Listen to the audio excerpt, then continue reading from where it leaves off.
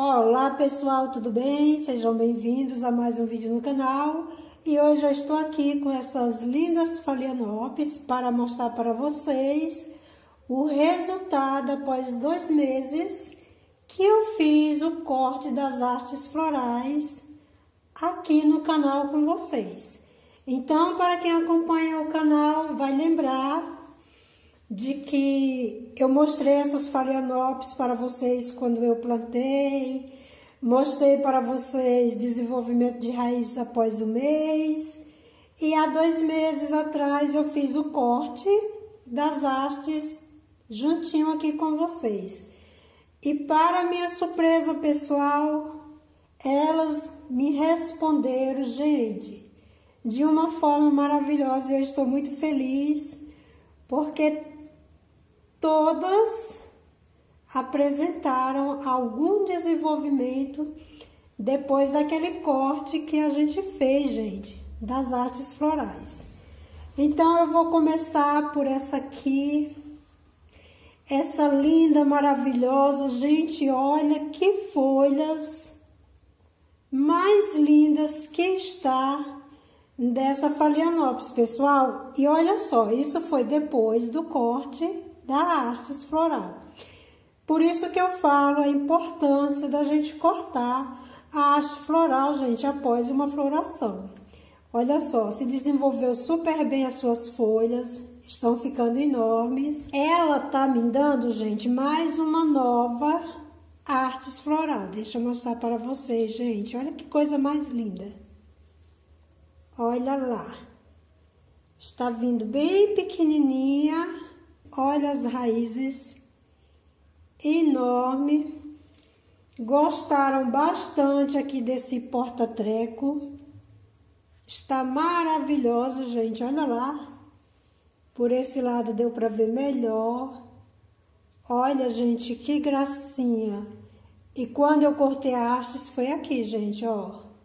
Ainda está com o pozinho da canela que foi passado aqui junto com vocês. Então, olha que maravilha, gente. E eu vou mostrar outra para vocês. Eu vou mostrar todas, né, gente? Olha só. Como está maravilhosa, gente. Olha. Olha o tamanho, gente, dessas folhas. Que perfeitas. Olha lá. A gente cortou aqui. E do ladinho está vindo essa haste linda, maravilhosa. Gente, olha. Agora eu não lembro a cor da flor dessa phalaenopes. Eu vou esperar abrir para depois eu colocar uma plaquinha de identificação para não esquecer mais a cor da florzinha. E olha o tamanho dessa raiz, gente, que linda. Aqui nesse peãozinho é adubo bocache. Como esses tempos eu fiz bocache para as outras orquídeas, aí acabei colocando nas phalaenopes também. Mas geralmente, gente, eu uso nas minhas phalaenopes só o adubo osmocote. Agora vamos para a próxima. Estão muito fofas. Essa é aquela mini phalaenopes que eu falei para vocês, que ela veio bem debilitada, as folhinhas vieram todas amareladas, e aí eu consegui recuperar. E depois que eu cortei a haste, gente, olha como ela desenvolveu. Está muito linda. Não me deu uma nova haste, gente, mas olha só. Eu cortei a hastes aqui e olha o que ela está me dando, gente. Um cakezinho, olha só. Está saindo uma mudinha. Que maravilha, pessoal. Como eu estou feliz com essas minhas meninas lindas. Então, 3 me deu novas hastes e essa aqui está me dando uma mudinha, gente. Olha que gracinha. Muito linda. Agora eu vou mostrar outra para vocês. Essa aqui, gente, nossa, mas está muito linda. Pessoal, olha essa phalaenopsis.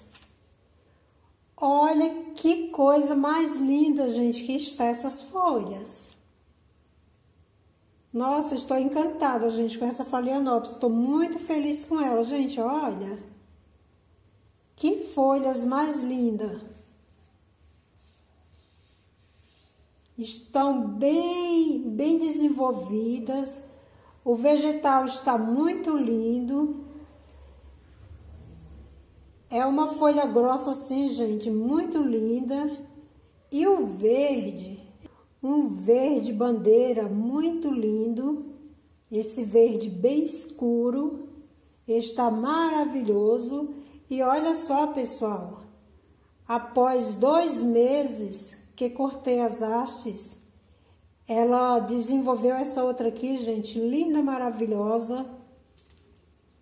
É de ficar muito feliz mesmo, né? Com essas meninas respondendo a gente dessa maneira, pessoal. Olha que coisa mais linda.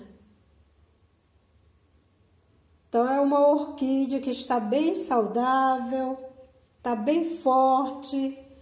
Olha só, a gente cortou aqui e ela saiu aqui do outro lado. Gente, está muito linda essa phalaenopsis. E é bom a gente trazer esses resultados aqui para vocês verem, né? Sempre trazendo dicas maravilhosas para vocês. E falando em dicas, o substrato que foi usado nessas phalaenopsis foi argila expandida, chips de coco, pedrinhas e um pouquinho de esfagno. Porque o pessoal sempre aí nos comentários estão me perguntando qual foi o substrato. Pessoal, foi esse substrato aqui que foi usado. Faço as regas 2 vezes por semana no verão. No inverno eu molho 1 vez só. E eu moro em São Paulo e a minha região é úmida. Se você mora em região quente, você pode molhar sua phalaenopsis até 3 vezes por semana, se ela estiver em vasinhos assim bem furadinhos, ou se ela estiver em tronquinhos de madeira ou em cachepôzinho de madeira, tá, pessoal?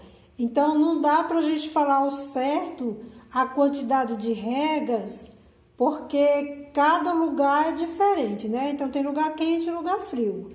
Então, não dá pra fazer as regas baseada aqui na minha quantidade de regas. Cada lugar é diferente, tá bom? Então, é isso aí, pessoal. Esse foi o vídeo e até o próximo vídeo.